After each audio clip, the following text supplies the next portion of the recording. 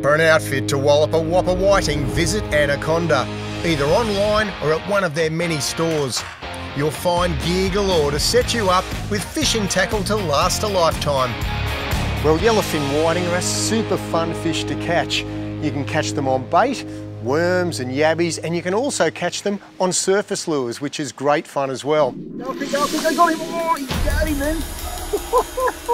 Now Shimano have the perfect range of rods to get you underway. They have the squidgy rods, the dual rods and the anarchy.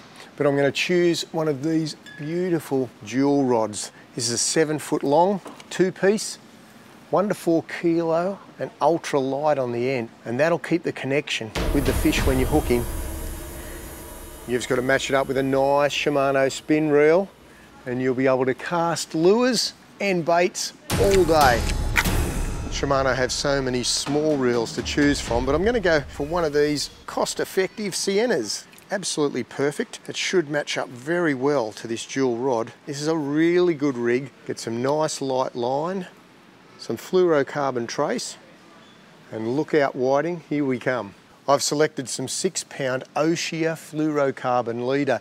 Now I'd probably put a length of 2 to 3 metres of this on the end of the braid. Now the braid I'm going to use is this Kairiki braid, 6 pounds, 150 metres of it, and it should fit just perfectly on this little 2500 Sienna reel. All we need now is some hooks, swivels and sinkers, or some topwater lures if we want to catch some of these beautiful whiting up on the surface. Target species?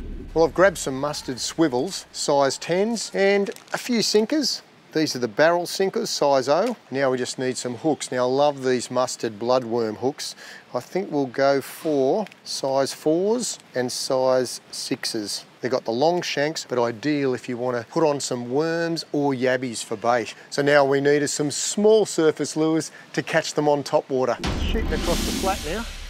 Well, there's plenty of different brands to choose from, but I think I'll get some of these Atomics. And they make some bigger ones. They're surface walkers up on top. So I'll grab that size. There's some smaller ones here as well, just in case the whiting are biting on smaller stuff. And I'll grab a couple of poppers. Look at those little blokes. Absolutely perfect. I reckon we're in business. Let's go and catch some whiting.